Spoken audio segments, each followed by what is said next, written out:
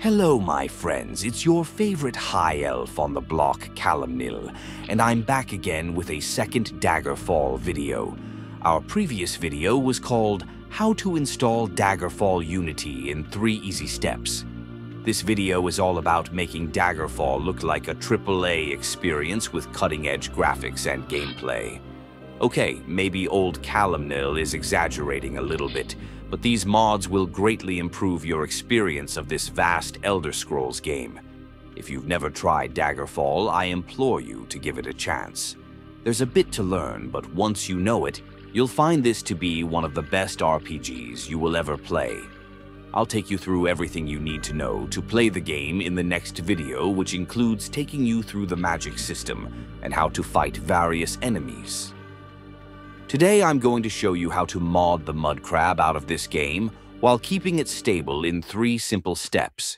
We'll be adding more than 70 mods. Step 1. So, the first step is to go to nexusmods.com/games/Daggerfall Unity and sign in. If you don't have an account, then register. It's quick, it's easy, and even better, it's completely free. Step 2. At the top of the page, you should see a search bar. Click on that and type Starter. In the Collections section, you should see the Beginner's Starter Set. This has been carefully crafted by our fine friends over at the Lysandis Tomb Discord server. If you have the time, please check them out and give them your support. They've put in a lot of work to make sure that people can enjoy this wonderful game to its fullest extent. So, as you can see here, it says that the Beginner's Starter Set is a collection carefully curated by the team at Lysandis Tomb Discord community. The purpose of this collection is to provide an easy-to-install set of mods for new plays that smooths out most of Daggerfall's rough edges while providing some nice visual improvements. After we've installed this, we'll be adding a couple more visual improvements to finish the game off. Select Add Collection and then select Continue if you already have Vortex installed. If not, then download Vortex.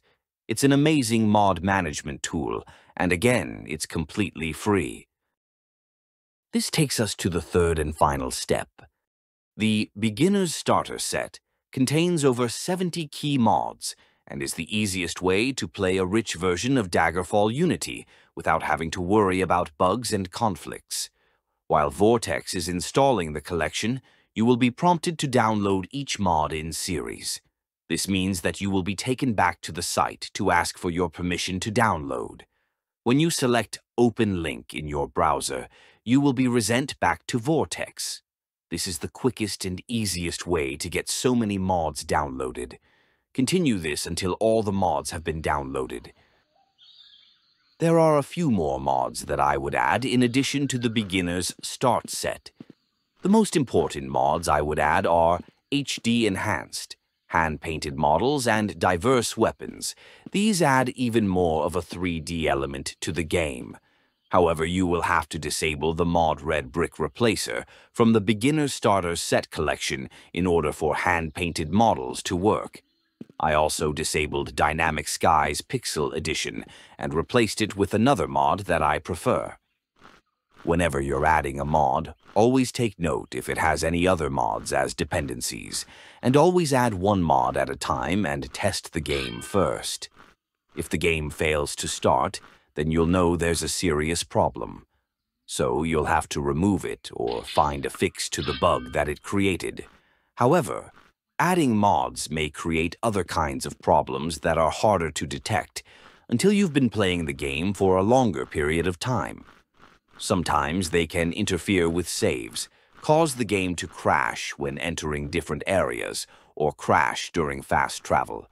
The only way to get around this is by trial and error, but the guys at Lysandis Tomb have done most of the hard work for you. Bit by bit, you can keep building upon the mod list they prepared for you until you have yourself a very rich and engaging version of Daggerfall that is tailored to suit your preferences. This is what my mod list looks like, and I'm able to play Daggerfall mostly fine. Just remember to save often. There is one final thing that's important to mention before you play Daggerfall. In the game settings, change weapon swing mode from vanilla to click. If you don't do this, I assure you, you will become more insane than one of Sheogorath's devotees during the Grey March. And there we have it, my good friends. You are ready to begin your adventure through the lands of the Iliac Bay.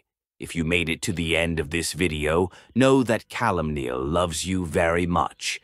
Don't forget to like, share, and subscribe. That would help old Calamneal greatly. See you next time.